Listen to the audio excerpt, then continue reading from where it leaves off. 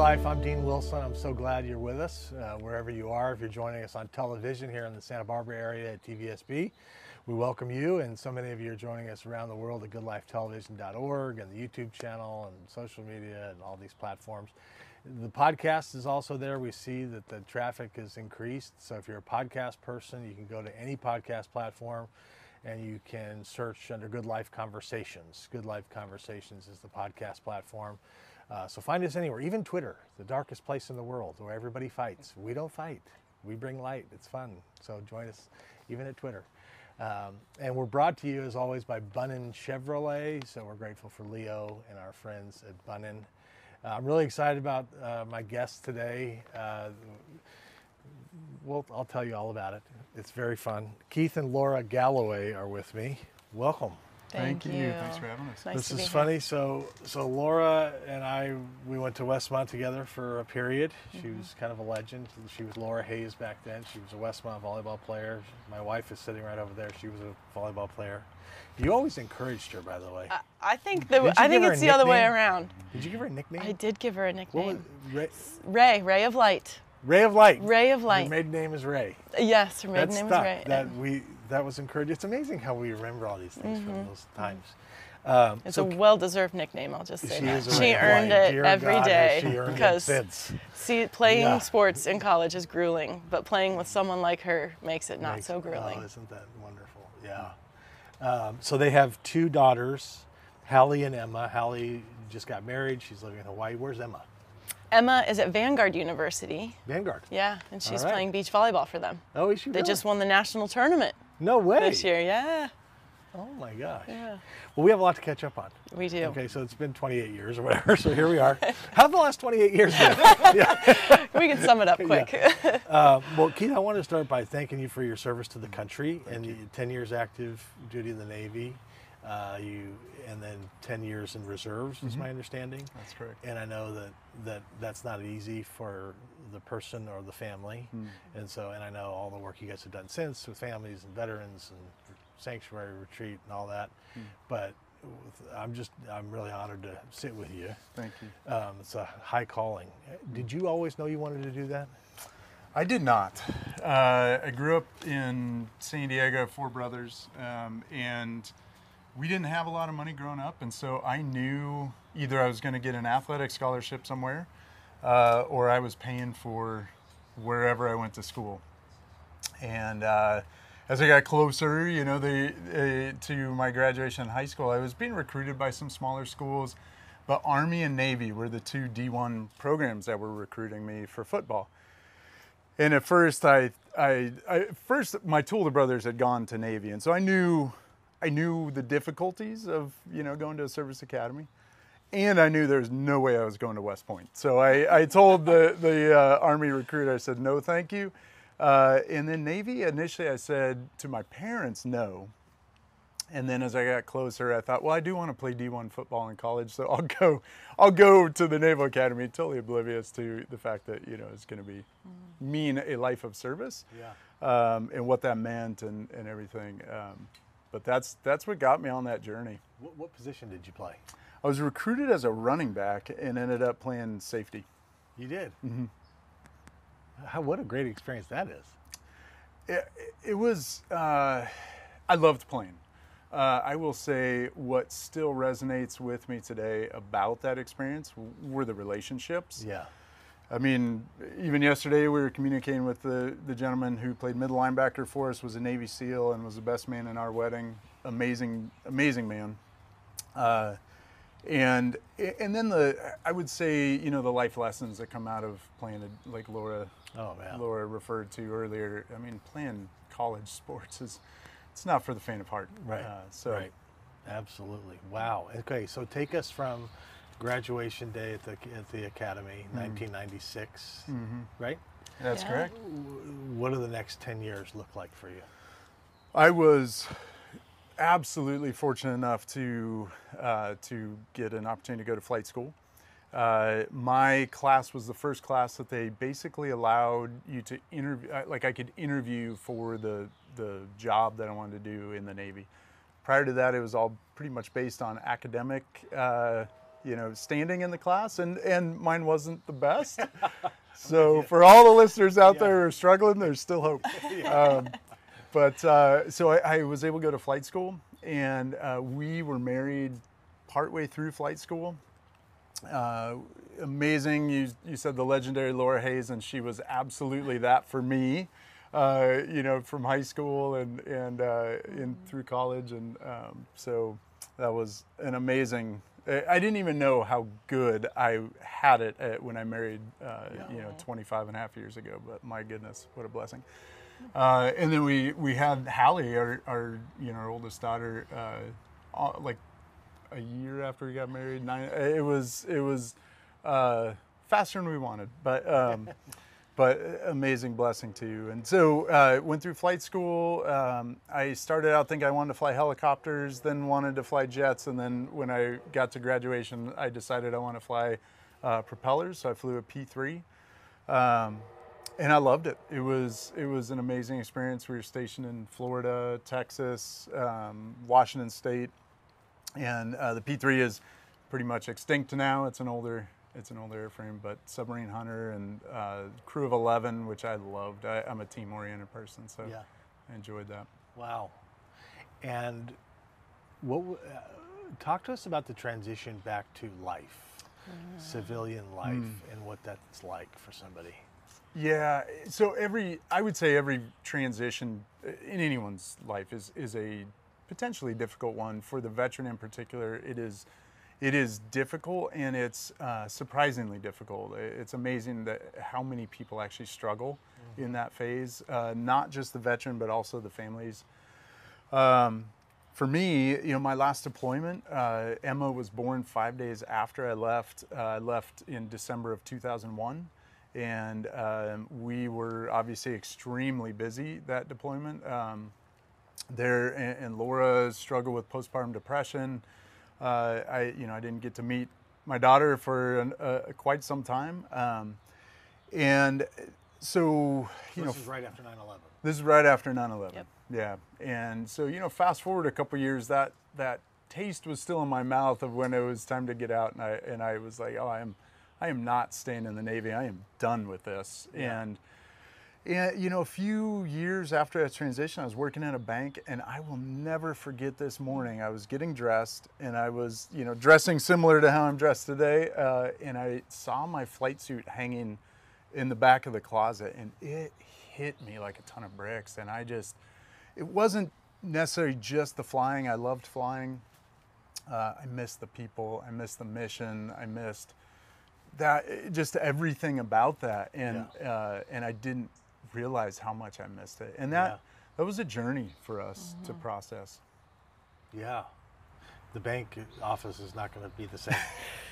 No offense to banks, wonderful bank, but no, it was confusing to me this time because he was home every night. Bankers' hours are like 9 and 2, So he was coaching our girls' softball team, and we had mornings every morning. We drove the girls to the bus, and he was the least happy he'd ever been.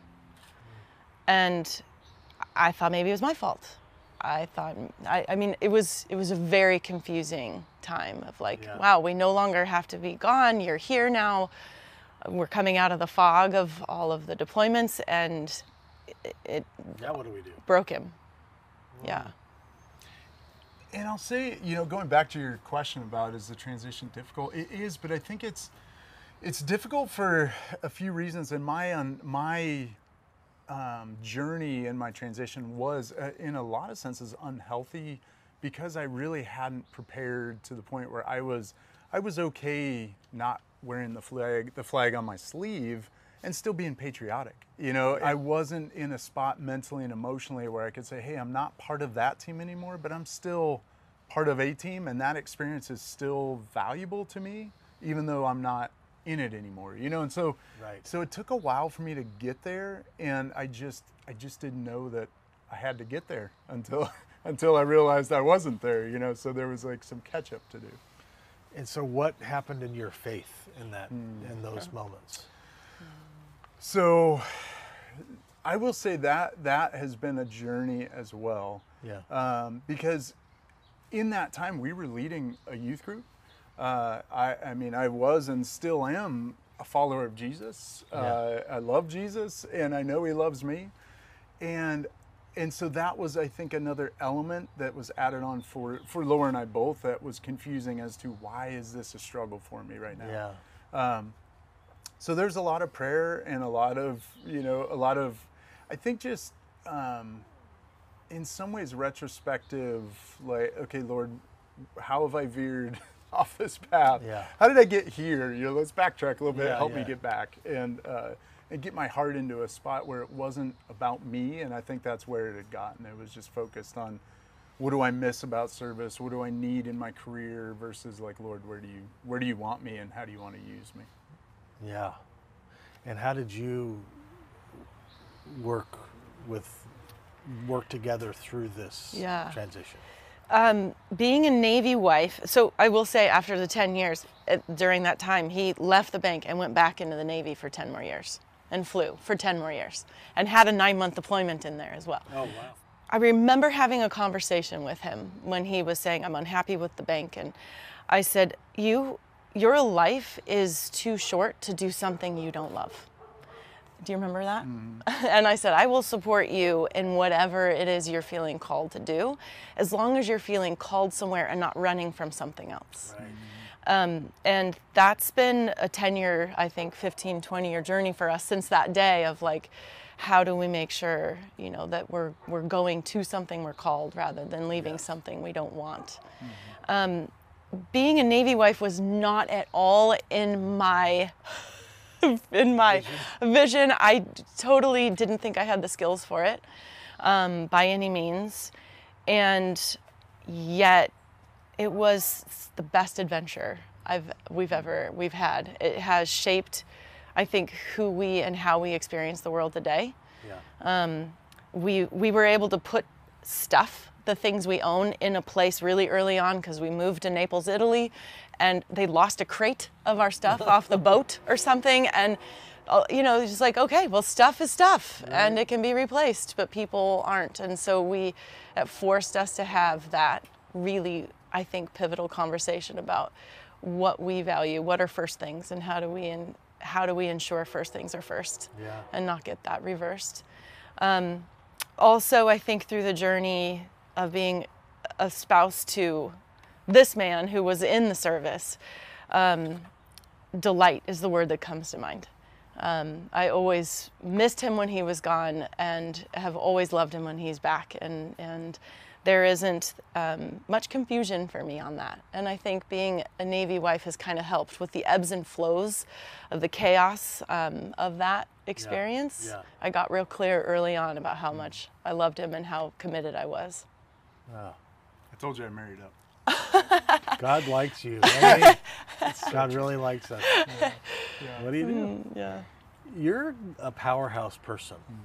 Like at Westmont, you were ever since. All the stuff you've done in higher education, all the stuff. You're this board and committee and this project and this, and like, you're. It sounds to me almost like you're the wife to him. You're a Navy wife. You're the mom to 2 girls and best job ever. And who are just amazing. And then you've got your own whole enterprise like that you're running.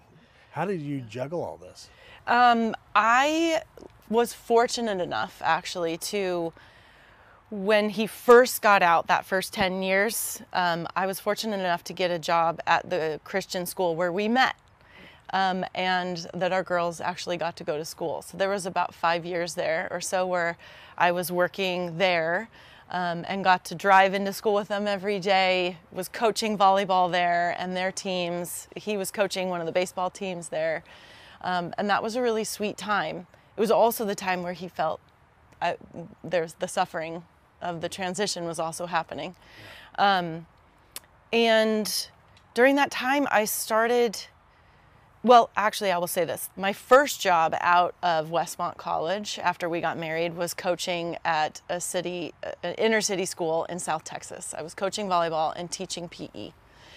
And I loved it so much. I was like, well, this is it for me. Teaching is it.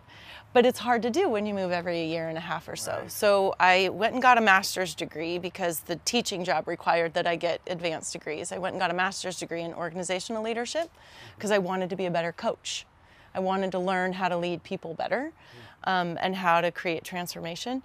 And I love that subject so much that I went and continued on and got more degrees, more education, and that led to teaching in higher ed. And I loved it. And now I'm the Associate Dean for the School of Business for an online school, University of Massachusetts Global, and I love it.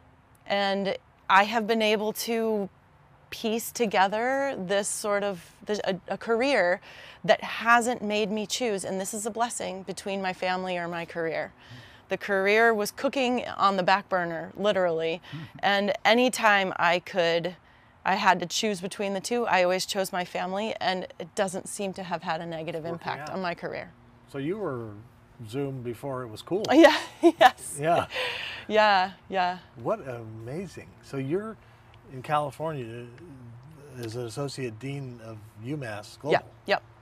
Yeah. So you were getting all those degrees while you had the little girls? Just chipping away at it. I had to take leave of absence different times. He went on a 9-month deployment, as I had mentioned, and I was working on my PhD at the time, and I just took a break from that and said, my girls need my eye contact time, and I need their eye contact time while he's gone.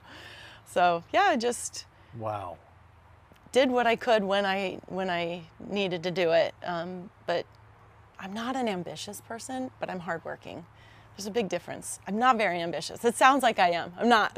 Just hardworking. But you decide what you're going to do and you just do it. I just do it. I just chip away at it when I can. Yeah. Wow. Tell us a little bit about your girls. And son-in-law.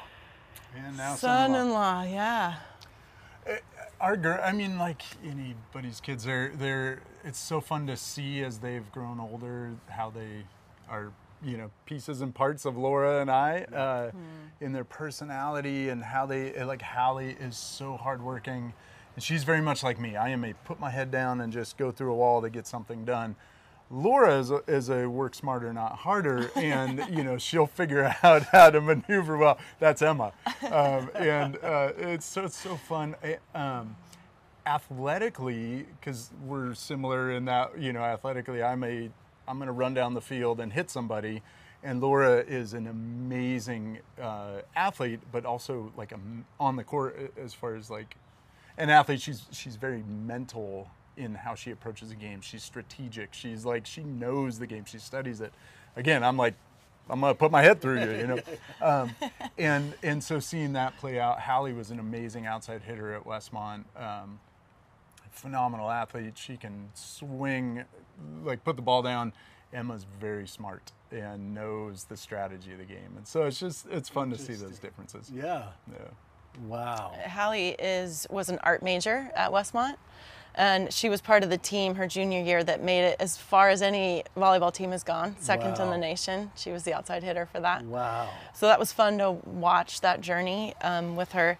Hallie also, like me, is an extreme introvert as well. And so just has, art was her expression and her voice. And that was wonderful to watch her journey through her art. And now is a writer and loves to write. And the discipline part, her junior year in high school decided she wanted to write a book. So she disciplined herself 2 hours every day to write her novel. And she would do it every day without fail. I think she's still doing it today. Just a hard worker. Emma has changed her major a couple times. She studies everything. She's got she will put together a plan. She always has a plan. So she is just extremely strategic is the best word to describe her. And they're both just delights. They bring so much joy. Does Emma know what she wants to do after Vanguard? Not yet. Emma can have a room laughing and dancing. Yes. Is that right? She's hilarious. She just got back from a 2-week missions trip in Ireland. last night. Really? Yeah. And the little videos we've seen have been phenomenal. Yeah. So fun. She was the MC of the she's kids' a camp. powerhouse. These are powerhouse. You guys are a powerhouse. The whole family. Are you going to plant here, Santa Barbara? As far as you know? It's a great question. As far as we know, yes.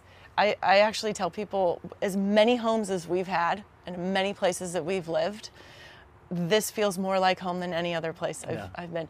God's going to have to work out a whole bunch of miracles, and He can to make that work. There's no doubt in my mind that He can. We're with you. He has our yes, and anytime we give Him our yes, it always blossoms into something more beautiful than I could imagine. I agree. Well, if you guys are going to be here, then we're here. We can be friends. Absolutely. Done. Yeah. Accepted. We're in. Good. We'll be here tomorrow. My son plays safety. Where? Santa Barbara High. Oh, wonderful. So I need you to like coach him up. Absolutely. That's cool. Yeah. Did you play in a bowl game? Is that a bad question? Sorry. It's not. No. My 4 years we were there, we were not very good. I think our best record was like 5-6 or something. The year after I graduated, they had a winning season and beat Cal in the Aloha Bowl. Really? In Hawaii. In Hawaii. No I was watching from home. Going like, 1 year. You just missed it. Yeah, So, that's cool. just quickly, so you've done a lot of work with, you have an interest in veterans, transition. Yes. There's a podcast out there you can find for the Galloways. There's been on the board of Sanctuary Retreat, which is an amazing, is that still going? It's still going. I got them through COVID, essentially, but I had to step down from that. As I mentioned, when I have to choose between family, Right. I always chose family. I had Yeah. to step down from the Project Sanctuary Board because my dad had fallen, broken his hip, and was dealing with some early Parkinson's and dementia. Oh. And so we moved in and helped with that during COVID. And I couldn't juggle career, Yeah. child That's in a high lot. school, or trying to get a child through high school through COVID, which was difficult. Yeah. And then also support my parents. Yeah. So that's a yeah, good so choice. that had to drop to the wayside, but they are still They are doing still their going. retreats, and they are doing wonderful things and healing families who are in service. What's the name of the podcast? I know I don't think you're recording anymore, but it's out there. What is the name of it? It's called Homebound Veteran. Homebound Veteran. Mm-hmm. Yeah, So it's on any podcast. So Homebound Veteran, if you want to listen to that, that's a great. So, man, there's a lot here. So what has God made clear to you, to whatever degree you can understand it or are clear about it, about what the future holds? Well, it's funny. I mean, anytime I have to look at my resume, I think this thought has come up to me of like, a resume is great because it tells what I've done.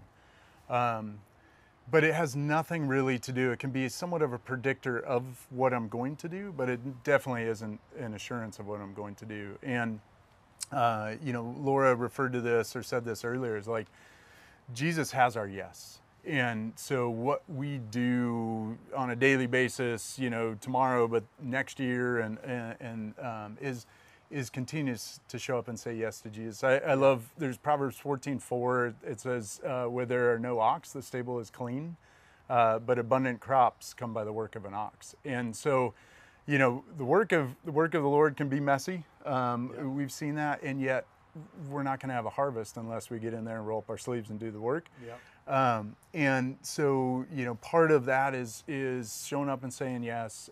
We have a heart for, we've led youth groups, we're obviously engaged in sports and athletics, and so we've linked up with FCA here in Santa Barbara, Yes. and really, like, the Warners are just amazing people. Right. So we actually just got back from Kansas City yesterday, so we're starting to work with FCA. We have a heart for the children, the next generation that are coming up, and I shouldn't even say children, young men and women, high school, college, who I feel like are in a very formative stage and period in their lives where they're trying to figure out, who am I, where am I going, who is this, God, and am I going to follow them and follow Him, and so I just feel like Laura and I have a wonderful opportunity to speak into that process. I love that.